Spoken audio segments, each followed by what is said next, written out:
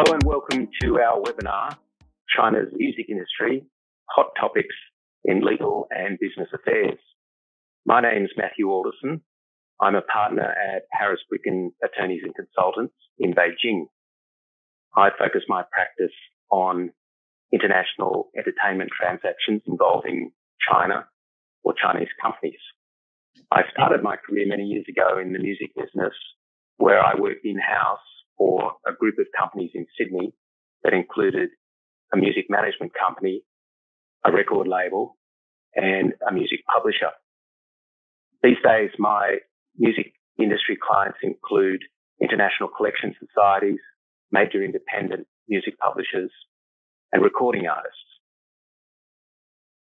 Joining me today from Los Angeles is Alex Taggart, Head of International at Outdustry Group.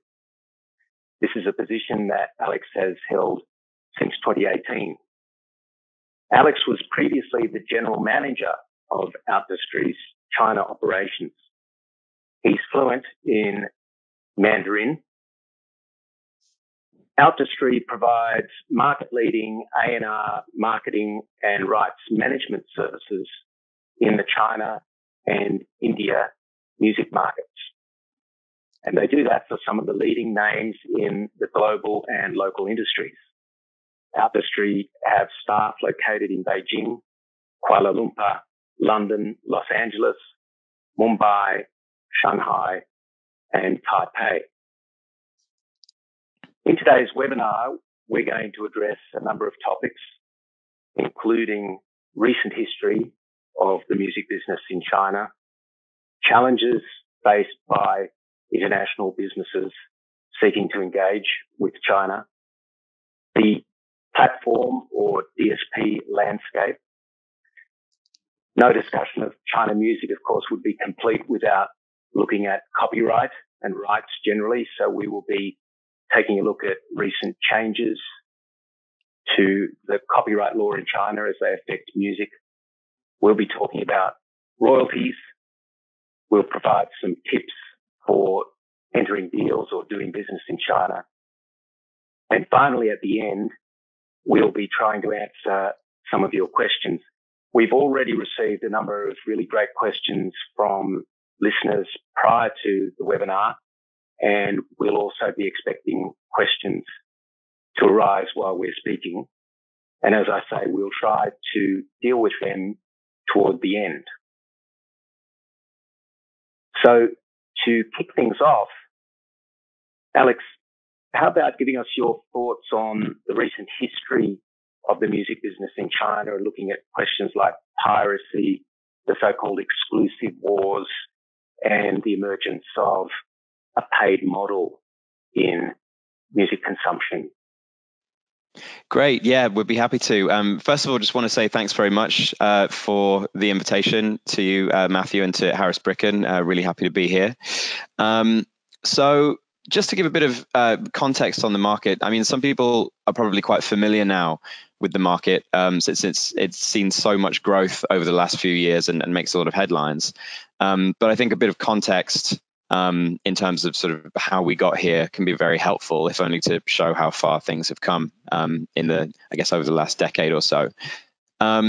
So up until the early 2010s, which was around the time that I first arrived in China, the industry was basically a total piracy market. There was the internet had come along, but there was not very strong copyright protection, particularly in that area. So you had things like the Baidu MP3 search engine, where I remember these services being around when I first arrived. You could just, you go on, you type in the name of a song, it pops up, you download an MP3. Not a particularly healthy environment. So, and then around that time, there were the earliest incarnations of what we now know as the streaming platforms. The platforms like Xiaomi, owned by Alibaba, and QQ Music, owned by Tencent. And these were effectively, rough and ready platforms where they were essentially, there was no real infrastructure, no licensing, no ingestion of content. it was largely sort of ripped from the web and plugged into the back of the service, and that was that. But they started to amass quite sort of significant audiences. So this created a situation where you basically had an increasingly active market, but no real commercial model. So a few years later, around 2013, Tencent's QQ Music at the time and China Music Corporation, which was a big competitor, which was the owner of the platforms Kugou and Kuwo, which still exist today. Tencent and China Music Corporation, CMC, were in pretty sort of hot competition. They began trying to monetize the industry by basically competing for exclusive licenses from major domestic and international catalogs. So that was the global major labels and also all the sort of local Chinese labels. And people were sort of going around snapping up catalogs with big advances. Later on, NetEase Cloud Music, which some people have probably also heard of, but was very new at the time, and Alibaba's Xiaomi also got in on this, sort of buying up exclusivity. And so this basically was a way of forcing their competitors to license from them. And while this can't be, it may seem not particularly healthy, but it can definitely be argued that it kickstarted the industry and put the Chinese market on, at least on people's radars. But a few pretty inherent problems. It created an arms race where content costs just went skyrocketing for these platforms. Obviously, they're sort of very well monetized tech ecosystems, so this, they weren't lacking money. But platforms would also buy out rights for a number of years, and then they weren't particularly motivated either to sub-license them to their competitors at sort of friendly rates, or to provide rights holders with very detailed reporting on usage. So there was a lot of energy coming into the market and some money starting to flow through, but a lot of the sort of the basic infrastructure was missing. And sort of to move forward towards the paid model, so everyone was so desperate for market share at the time that no platform wanted to kind of throttle the user experience, because they were aware that if they started putting things behind a paywall, all the users would just go over to the other platforms. So eventually, sub-licensing between platforms began happening, and that was made conditional on everyone falling in line with a subscription model, paid subscription model, whereby certain functions were put behind a paywall. And that paywall now still remains relatively stable. It's so if you are a subscribe, you can only download music to your phone or cache music to your phone or to your device if you're a subscriber, and you can also only play music in high quality if you're a subscriber. And so this was anywhere between sort of for different models, 8 and 15 renminbi a month, which is from around $1.25 to $2.30. So we're not, it's not very much money. And there's all kinds of sort of bundling options and things as well. And so that became sort of the relatively stable paywall over the next few years. And now we're just seeing the beginnings of that paywall starting to evolve in a really interesting way. Maybe we can get into that a little later. And that's had some really great effects. The international major labels are now beginning to end their exclusives and go direct with all partners in the market, which is something that we've always done with all of our clients. And some local labels are beginning to do the same thing. So it's things are beginning to look like they're heading in a good direction. Yeah, that's really interesting. When I first came to China, the perception of the market was that Chinese consumers would never pay for online content, particularly music. And now we've seen a complete reversal of that state of affairs, and we're in a situation where Chinese consumers will willingly pay for content. I might now make some comments on what I see as the major challenges for international players seeking to engage with China in the music industry. And I think to a certain extent, there'll be a bit of overlap with or consistency with the comments that you've just made, Alex. To my mind, there are three main challenges facing the industry, or I see three issues coming up again and again in practice. The first one is the inadequacy of metadata moving between the international players and the local players. So I constantly hear that the international companies are not providing metadata to the DSPs in China in a manner that will allow the DSPs properly to track consumption and pay royalties. And to a certain extent, I think there may be technological reasons for this, because I understand that the systems that are used in China by the DSPs are not always compatible with those that are used by the foreign players. And the second point, and this is something that echoes what Alex has said, is that we're still seeing the impact of the heady days in which big advances were paid to the major labels under exclusive deals with the DSPs. And although from the outside that looked good because foreign content, foreign music was generating substantial returns, the problem is that the focus was on an MG, on a minimum guarantee, instead of on royalty income that is based on actual transactions.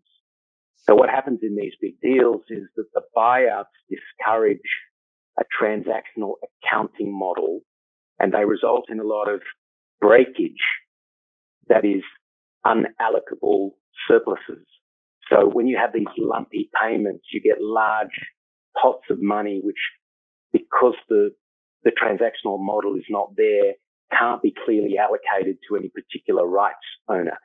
And I don't think that that has been very healthy. And the third issue that I see is that collections, copyright collections, are very, very messy and very, very murky. And there are a couple of aspects to this. The first is that in China, the traditional distinctions in the music business between mechanicals, public performance, and now streaming are blurred. And just as China leapfrogged over fixed line telepathy into mobile, they've also really leapfrogged over a whole series of developments that occurred in the West to get to the point where now effectively all the consumption occurs online and on handheld devices. And this means that when you raise questions like to what extent does a stream or a download include a mechanical or a public performance component, the answer is unclear. Whereas in other countries, there are customs which apply and say that a certain proportion of that streaming income is attributable to mechanicals or public performance. So those standards are not applicable here. And the other aspect of it is that the foreign labels deal with both the DSPs and the collection societies. And the major collection society here is the MCSC, the Music Copyright Society of China. And one of the ongoing difficulties in the market is that the rights owners find themselves in a situation where they're dealing with the MCSC and the DSPs for the same catalogues, yet conflicting or overlapping royalty claims are made by the collection societies and the DSPs, and the extent of the remit of the collection societies vis-a-vis the platforms is not clear. So you get dual claims and certain inefficiency because both the MCSC and the DSPs pay advances to the foreign rights owners, and then the question becomes, well, how do you recoup these advances and who's entitled to what? So they are the main systemic challenges that I see. And Alex, at this point, it might be a good opportunity for us to have a little look at the platforms in more detail. Perhaps you could provide an overview of the platform landscape and give us your take on the macro problems that beset the music industry in China. Sure. Yeah. I mean, so far I think we've talked a lot of doom and gloom, but there's actually actually an incredibly sort of vibrant music consumption landscape out there. It's even sort of tough to summarize this because there's just so much activity and innovation. Incredibly diverse landscape of music use and music consumption. There's definitely too many platforms to name them all, but I'll give an overview and maybe talk about a couple of the drawbacks as well. So the ones that everyone's probably heard of, there's TME, Tencent Music Entertainment, NetEase Cloud Music, which is owned by NetEase, the sort of the web portal and gaming company, and then until recently there was Alibaba, who everyone knows, the massive e-commerce giant, which was until recently a significant player in that streaming landscape too. So these are kind of the incumbents, or were. So Alibaba shuttered Xiaomi late January to focus on providing music for its social commerce apps, which is another category which I'll come on to in a second. But if we start with TME, so TME almost needs no introduction. Anyone who's following music industry news will know about Tencent Music Entertainment. In their most recent filing, they posted more than 40% growth in paying users from Q4 2019 to 2020. So that's obviously incredible growth that is very impressive and deserving of applause. So TME divided into two main categories, I'd say. Three streaming platforms that are kind of recognizable, sort of similar to the streaming platform, the main streaming platforms that we're used to in the West. There is QQ Music, which is sort of more popular with first and second tier city users, Kugou and Kuwo, which are sort of similar-ish format, but popular with more sort of second, third, fourth tier cities. And then, so outside of those main streaming platforms within TME, you then have their social entertainment category, which encompasses things like TME Live, which is a live streaming platform, and crucially WeSing, which is a very impressive platform, a karaoke platform where users can access instrumentals of pretty much all of the music that's within Tencent's catalog, record their own versions, sort of their own vocal over the top of a digitally created instrumental, and then post that their own cover version to the platform. So that's a very interesting and innovative platform. So then that's TME. Then you have NetEase, which is NetEase Cloud Music, which is not quite at the scale of Tencent, but it is, often referred to as sort of the darling of many international labels and artists because of how popular it is with first-tier city users who are more likely to be into international music, and they're all also more likely to be subscribers. So that's where you kind of find the more high-value users in terms of revenue. NetEase has been a great partner to the music industry because of this. It has very sort of innovative playlisting and great branding, and has done sort of artist discovery very well. NetEase also has its own short video platform called Mlog, and a karaoke platform called Injie, which is sort of a WeSing competitor, which launched late last year, and has been very much making inroads into that very sort of active market as well. So that's sort of the main recognizable streaming platforms. Moving on, you then have short video. China, you could even say, is the home of short video. The two main sort of players there, the biggest one being Douyin, which is the Chinese version of TikTok. So Douyin is owned by ByteDance, which acquired the platform Musically, and then turned that into TikTok. So Douyin is like the original Chinese TikTok, basically, whose functionality was basically ported over to create TikTok. So there's Douyin, and there's also Kuaishou, which is a similar app. It's Douyin's biggest competitor, slightly less music focused, but still an absolute behemoth. It actually, Kuaishou just listed on the Hong Kong Stock Exchange floated at 5.3 billion. So that's pretty impressive. And these are also sort of very, very well monetized ecosystems. Then, I mean, that's kind of a good segue to talk about social commerce. This is going to prove to be, I would say, one of the most kind of impressive innovations to come out of China, or at least to be popularized by China. You can kind of include Douyin in this category now, because you can buy things directly through the Douyin interface. But it's essentially apps where e-commerce is fully integrated with social media content. So, for example, Alibaba has a suite of social commerce apps where I suppose you could say that influencers on the platform are at the same time kind of creating innovative social content, but using that to partner with brands and sell their own products and things like that. And the uptake of this among the user base has been massive. And like I referenced earlier, Alibaba is now seemingly trying to focus its music resources onto providing music for these social commerce apps. So watch that space, I would say.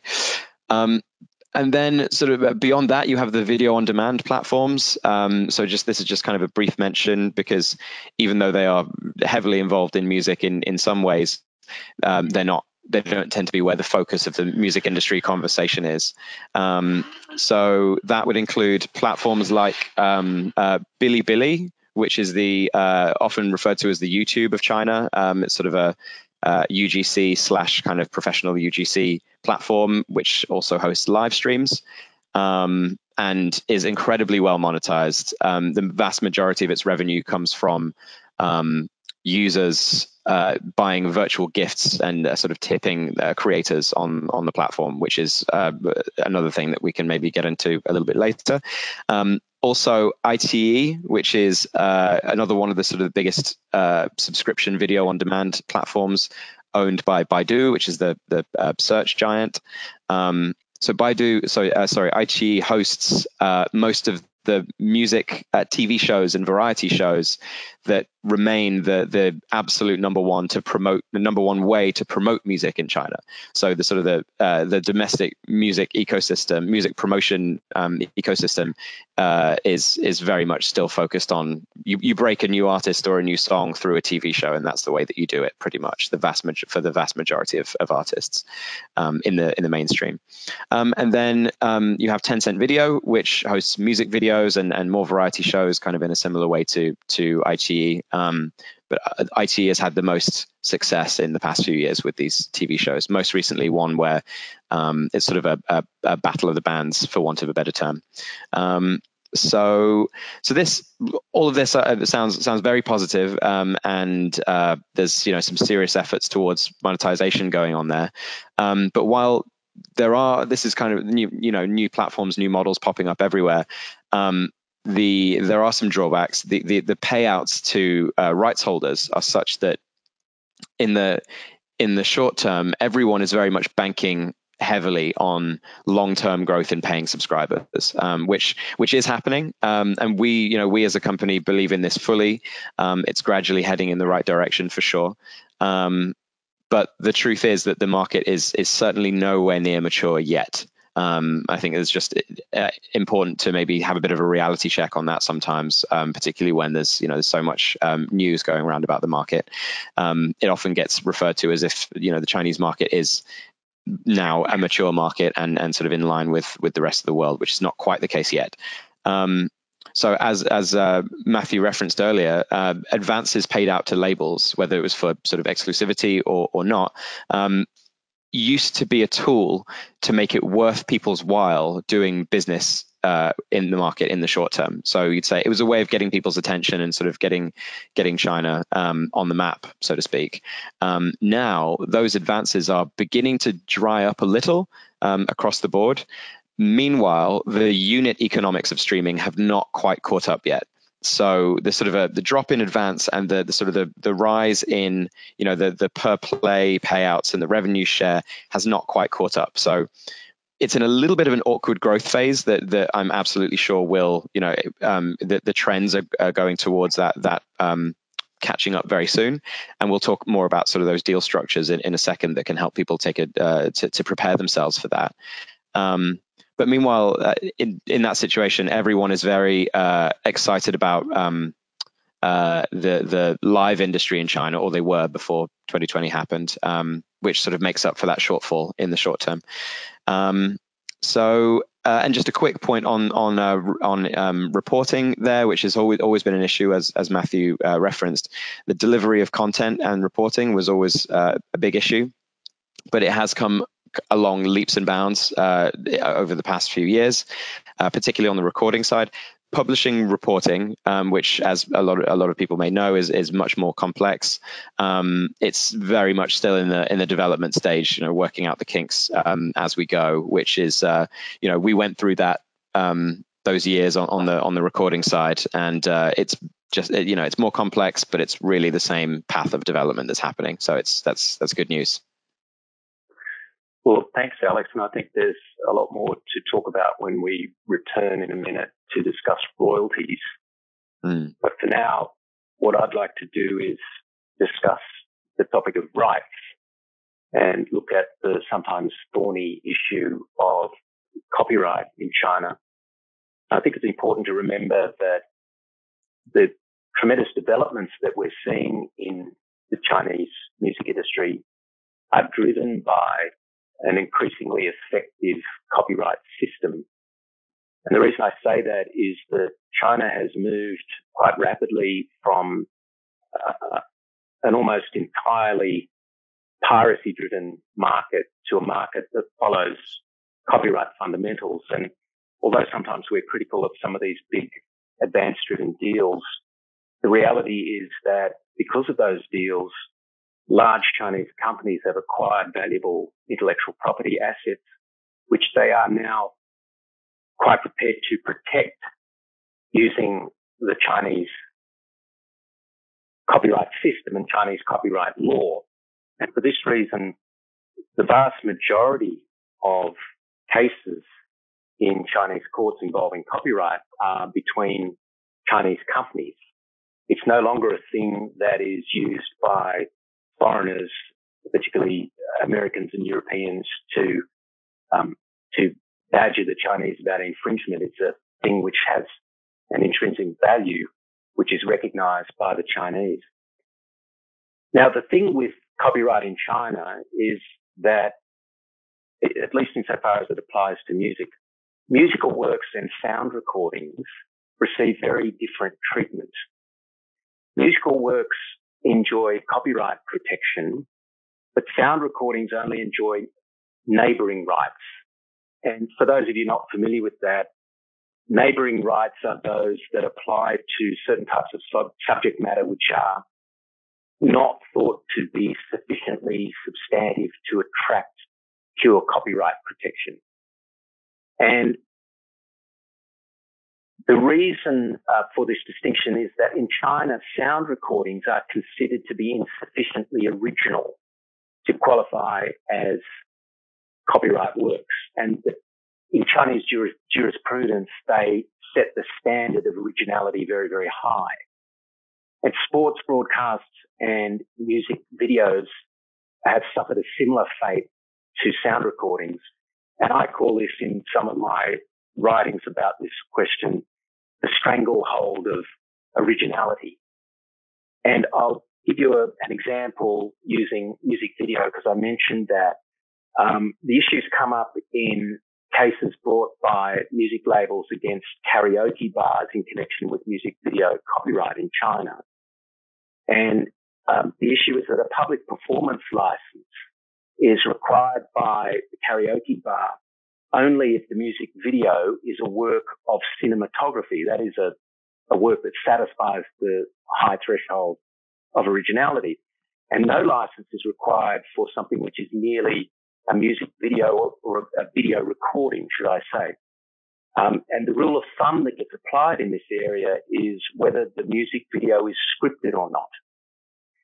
And to use an example given by my friend Jiarui Liu at Stanford, the application of this rule would mean that the music video for Michael Jackson's Thriller would enjoy copyright protection, but the video for Moonwalker Live at Madison Square Garden would not.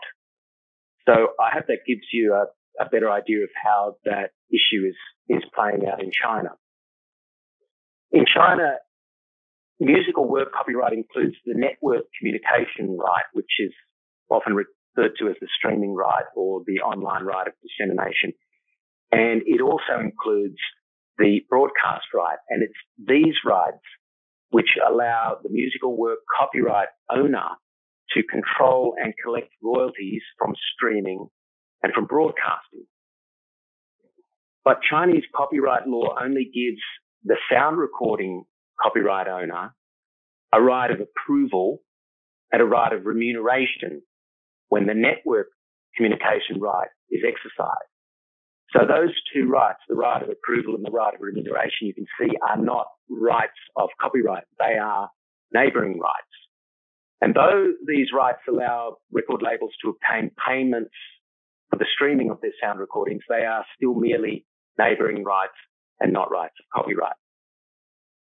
And the point that has been controversial for many years has been that there has never been a broadcast right of any kind for sound recordings in China. And in many ways, China was quite similar to the United States in that respect.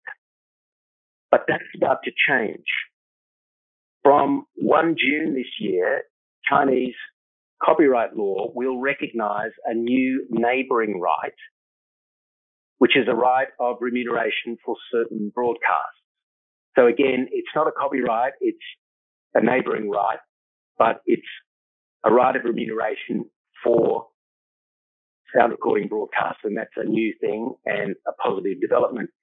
The new right will apply when a sound recording is transmitted by wired or wireless means or communicated to the public by audio technology. And subject to whatever the implementing regulations may say, the new right is being interpreted by local industry as applying to radio and TV broadcasts, to non-interactive web broadcasts and simulcasts, and to performance in public places such as supermarkets and hotels. And the reason I mention implementing regulations is that typically when China enacts a new law, we see the law which sets the overall contours, and then later the Chinese provide regulations which guide us as to the meaning and smooth out some of the asperities in the law.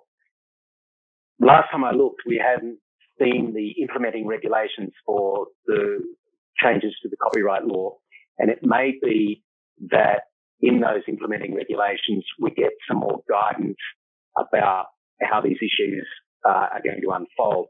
And I mentioned music video. There are moves now afoot to introduce a new audio-visual copyright work which will subsume the right, the work of cinematography and also video works. But the underlying problem which I illustrated in relation to music video will still remain because the law doesn't answer that question squarely. Where do you draw the line? Now, the thing is that the collection process that will apply to this new income stream remains unclear. And as I've said earlier, collections in this country are murky and unclear at the best of times. We don't yet know whether there will be a new collection society for this income or whether one of the existing collection societies will be expected to collect. And we're going to need to see what the implementing regulations say about this.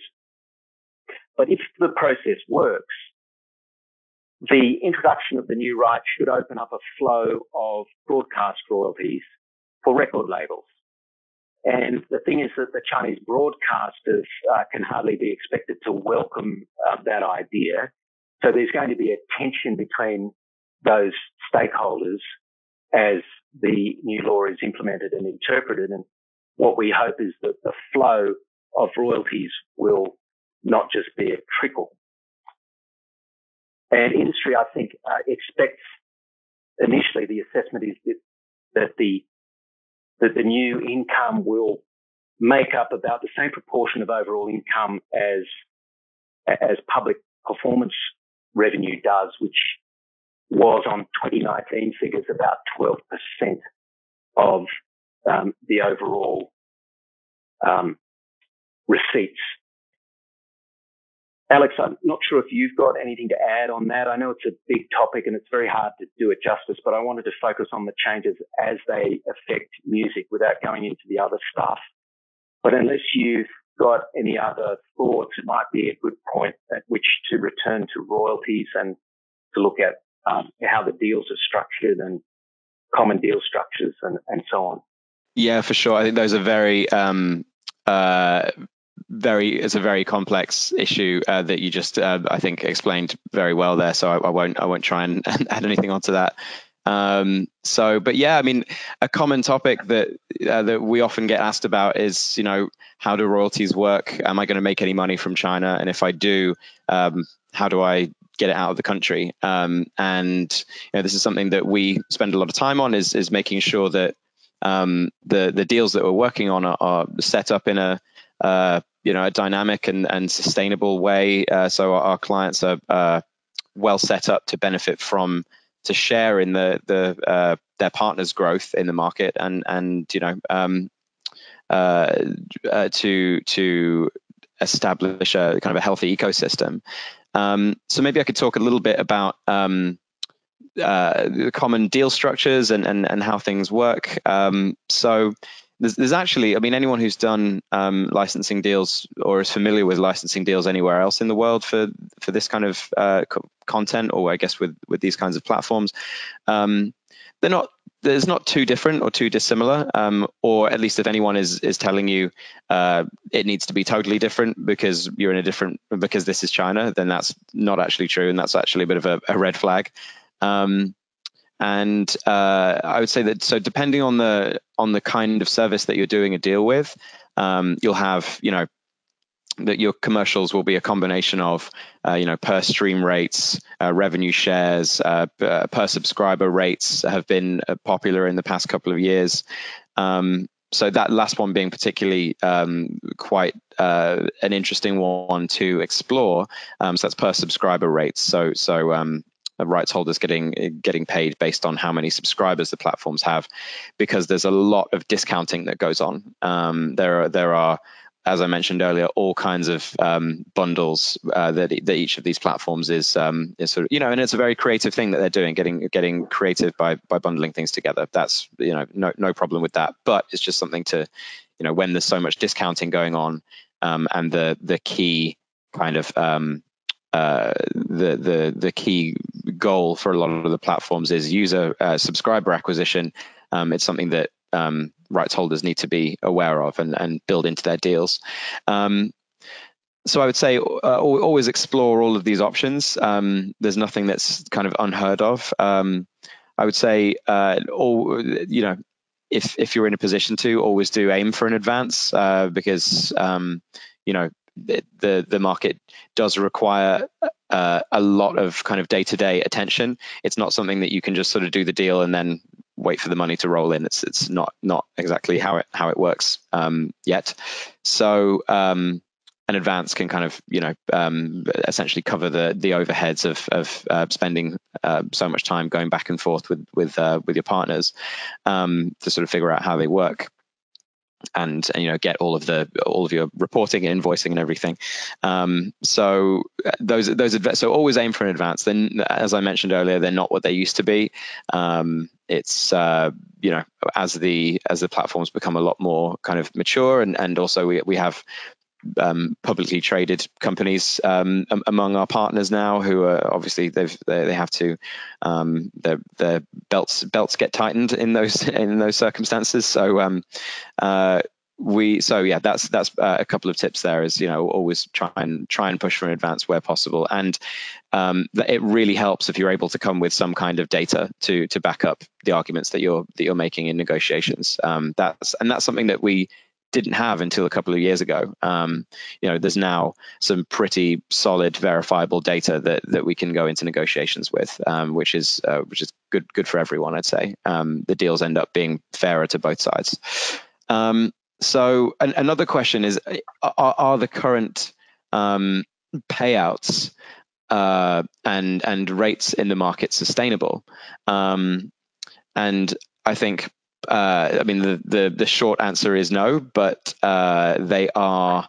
Ideally, we would get to a point where the services are, all generating plenty of revenue. The revenue share model is always, the revenue share kind of calculation in the deals is always kicking in whenever whenever the sort of reporting period comes around. Services are growing, business is booming, and rights holders are sharing in that growth. That would be the ideal situation. But the problem with that is not. Obviously, numbers of subscribers are growing very quickly, which is a really good thing. As I mentioned, Tencent has seen 40% year-on-year growth to Q4 2020. That's really healthy growth. But the current market standard revenue shares per play rates and such are really off the bottom of the scale when compared to players of comparative sizes in more developed markets in the rest of the world. And like I referenced earlier, the platforms in China are often mentioned in the same breath as these, as companies like Spotify, Apple, and remember that TME and Spotify are actually kind of valued at around the same at the moment, despite one being a lot better monetized than the other, which is why I say that everyone's banking on this long-term growth, which does seem to be coming, but it's definitely a long-term market, not a short-term kind of cash grab, because if you're expecting to come in and then find those and just sort of instantly start making money with no effort from those rates, that's not going to happen, because those market standard rates are very different to what they are in the rest of the world, but gradually catching up. One big question that we often that we deal with every day is how, once you've got some music licensed, you're doing what, your artists are popular, you're making some money, you're seeing money coming through on the reports, getting money out of the country, and this is one of the most complex issues, I would say, on in terms of sort of doing business in China, and I'm sure Mathew can attest to that as well, because tax is a really big, a very difficult topic. So just to get into the weeds on it for a second, the streaming platforms are very much set up to, or have been setting themselves up to, report tax inclusive pre-tax numbers, pre-tax revenue to rights holders, which can be very problematic for rights holders, because they end up with revenue appearing on their books that tax was then subsequently deducted, which in the music industry can be very problematic. If someone's to be audited or anything like that. And tax is also unpredictable. It kind of depends on it can depend on what part of China you're in, which bank you're with, and also just kind of changes on a semi-regular and but also unpredictable basis. So the golden rule, if you can keep to it, is agree everything net of tax. Make sure when you're signing that contract what these figures are actually going to mean. Because sometimes we've seen people bundle into deals saying, "Hey, okay, this is there will be China side taxes deducted from whatever this number is," and then people get really badly burned when they find out that there's some huge tax that they weren't expecting. So, even if you're not able for some reason to agree net of tax numbers, at least get very clear on what the post-tax numbers are likely to be, just so your expectations are clear. One final point on that, on getting money out of the country. It's unfortunate, but totally normal to have a sort of 30 to 45 day period from your partner receiving the any invoice that you might issue them to you actually receiving the payment. And most local partners will try and make sure that that's written into the deal, and it's actually advisable to have that in there. And if you can, penalties for going over that threshold. So, and just very quickly, other potential tripwires that you would always want to make sure you address in the content. So, reporting schedules. Make sure that if you're doing a deal, that that you know exactly how often you're going to be receiving reports. Push for as often as possible, and make sure that they're being provided to you on sort of automatically. There's no kind of manual intervention going on there. And how regular. So if you receive, let's say, a monthly report, is it a monthly report with a weekly breakdown? I realize this is quite sort of getting into some pretty granular detail here, but these things are very important. And then just finally, an important topic to touch on is what happens with UGC, because a lot of these platforms are still, even platforms that are owned by the big guns are still allowing UGC in some form. So, for example, sometimes, and this is something that a lot of people who've been doing business in the market for a long time either aren't aware of, or sort of maybe sometimes turning a blind eye to. On, let's say, you're a record label or an artist management company or an artist yourself, you might find UGC versions of your music videos, so just user uploaded music videos on the major platforms appearing on your artist page. So if anyone who's watching today is at a record label or is an artist himself and does have access to the platforms, it might be worth just checking, hey, are user uploaded versions of my music videos appearing on my page rather than the official versions.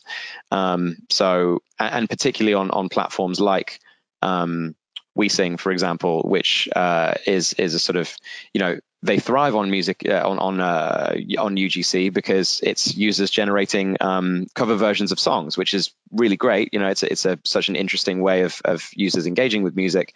But anything that does open up that UGC capability does kind of create that issue. So that's something to address, or to, I don't know, maybe even use as a lever in negotiations. So yeah, I'd say that's I mean, there's could go on about that for hours. There are so many potential tripwires, but those are some key ones. Thanks for that, Alex. I certainly agree with what you said, and particularly your point on advances and on data. I think one of the points that comes out of what we were saying earlier about the systemic difficulties is the fact that, like I said, the collection societies and the DSPs will at times make overlapping claims, and you can be faced with a question from the DSP like, well, why would we pay for this again when an advance has already been paid to the collection society? And that puts downward pressure on the advance. And also the question of data is a very, very good one. You've really got to know your market. And if you have a catalogue of music, it's going to help you negotiate a deal if you've made some effort to find out how it's being absorbed by China, or how it's being consumed in China, where the listeners are, who they are, what the demographics are, what the popularity is, rather than just drawing inferences from your experience in the West, which in many cases won't apply. I've got some other basic tips to add to the list, and these are tips for contracts and deals generally. The first one, it comes up all the time, is you've got to remember that mostly in contracts, a choice of Chinese law and jurisdiction is going to be the best one for you.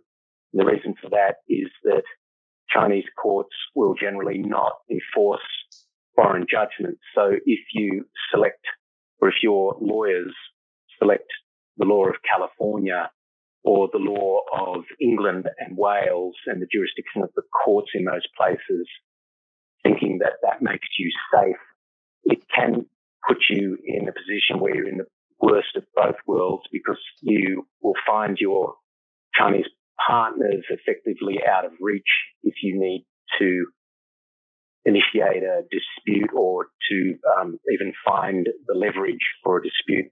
But at the same time, they can come and avail themselves of your courts quite easily. And that leads me to the next question, which is choice of language. And although Chinese law does not require that contracts be in Chinese, the best practice is that they ought to be in Chinese, or at least bilingual. There are two reasons for that. The first is that if there is ever a dispute, your ultimate forum will be in China if you're able to get there because you've made the right choice of law and jurisdiction. And the proceedings, surprise, surprise, will be conducted in Chinese. And the first thing that the decision maker will do is to ask for a Chinese language translation of a contract that's in English or some other language. And if you are at that point in the grips of a dispute, it's most unlikely that you'll be able to agree on it.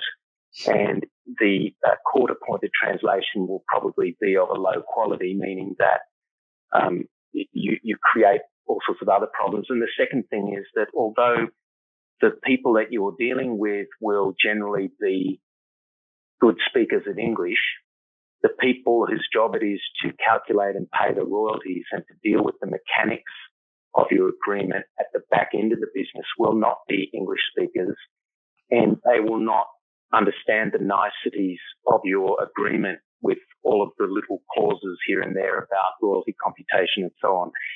So we recommend Chinese language for those two reasons. And the final point, the final tip is that you've got to resist the temptation to enter short-form agreements. The Chinese like short-form agreements. They prefer generalities to specifics in contract making. Not always, but often. And what you really need to do is resist the temptation to sign a letter of intent or some other short-form agreement which you think looks innocuous, but which will really put you in a position from which it's impossible to get out. So yeah, all great points. Those are all so key to remember. Thank you. Yeah, I mean, there's sort of an overlap and a consistency in our experiences in that respect. So that concludes the substantive part of the webinar. And now what I'd like to do is turn to the questions. We've got a number of very searching and varied questions that have come through already, and some others have popped up along the way. So I'm just going to grab a few to see if I can answer them. The first one, any limitation to foreign investment in China's music business? Well, the answer to that is yes, there is. And like the film and TV businesses, the music business in China is a restricted sector. So foreigners can't independently engage in production and distribution and other sorts of activities. And that is why you need to have a partner or to have a licensee in China. Alex, why don't you grab a question and have a go at answering? Yeah, sure. Just I guess we're not too far off time, so I'll do it sort of a bit rapid fire. But we have a great question about censorship. So how does the PRC, People's Republic of China government, execute censorship of music content? This is a really interesting one because a lot of people assume that this is something that doing business in music business in China you'll encounter all the time. But the interesting thing here is that when, at least in the digital world, the burden of clearing censorship is not on the rights holder, it's on the streaming platform. So in terms of day-to-day kind of engagement with censorship, almost nothing, pretty much nothing, unless, sometimes the platforms will respond that a certain content doesn't meet censorship standards. The only time our heaviest engagement with censorship has been when we're putting out CDs and or vinyl, which isn't a huge part of the business these days. Still, it's there, but it's not huge. So not a massive part of the sort of the day-to-day operation. And here's another interesting one. How do you see Tencent and NetEase's strong positions in the market evolving in the future, and what are the main threats? I think Alex dealt with that in his comments earlier, but what I'd like to add to that is that one of the developments we're seeing now, it's only arisen in recent months, is an increased willingness on the part of Chinese regulators to take on the platforms and the internet companies about questions relating to market share and unfair competition. And that has had a very serious effect on Tencent's share value in recent times. And this is a trend, and to answer the question, a threat that I think is going to increase. Another question here, what about the IP protection for foreign songs used in China? The situation is the same as it is for local songs. Copyright can be registered. The difficulty, of course, is that the way the system works here is that it's very hard to register copyright for an entire catalogue. So copyright registration or formal recognition of copyright on a song-by-song basis is impracticable. But the Chinese notice and takedown systems used by the platforms and the e-commerce companies are very effective and work quite well as long as you have all of the information organized so that you can establish that you are the copyright owner. Alex? Yeah. Yeah, no, I think that's a really good point, and also kind of links into a question that's come in during the webinar. How do you deal with infringing UGC content on platforms? Do you take down, ignore, try to monetize? That's really interesting. China does have safe harbor law, and so, for example, on WeSing or sort of comparable platforms, if you want to have content taken down, you absolutely can. And these days, I would say that's probably more so than before. That's our go-to, is to have content taken down before you start kind of negotiating about it. It's because China is a more developed market now than it was previously, and so there's starting off a negotiation on that foot, saying, right, let's make sure the content isn't available, and then we'll negotiate how it's going to become available. However, I mean that's down to however you want to play that. If your content is really popular, if it's been uploaded everywhere and it's really popular, that can be a really strong bit of leverage in a negotiation. And we've definitely been in cases before where we're saying, look, some of these songs that we're speaking on behalf of are they're racking up millions, dozens of millions of plays, and so it's obviously popular, and let's do a deal. So I guess probably kind of similar to how you might treat it anywhere else, but there are systems for there is notice and takedown and safe harbor that compels platforms to take down content when requested. Thanks. And quickly, I'll try and answer this last question. What difficulties do professional concert pianists face when planning performances in China? Normally, I wouldn't touch that with a barge pole, but recently I had the good fortune of being at a party at which a Chinese concert pianist, performed a recital. I got talking to him afterwards, and he said the biggest problem is that it's difficult to tune the pianos and get the venue to take the tuning and to set up requirements of a concert pianist seriously. and this causes no end of difficulties. I'm also told, by the way, that all the innovation in classical music now is taking place in China, and according to this fellow, the European and American classical music scenes, if I can use that word, have become moribund. I think that completes the webinar now, and I want to thank you all for listening. I'm sorry we couldn't get through all of your questions, but I do hope that you've enjoyed it. We're happy to take questions by email if you'd like to contact us after the webinar. Thanks, Alex. Great. Thanks very much, everyone. And thanks, Mathew, and to Harris Bricken.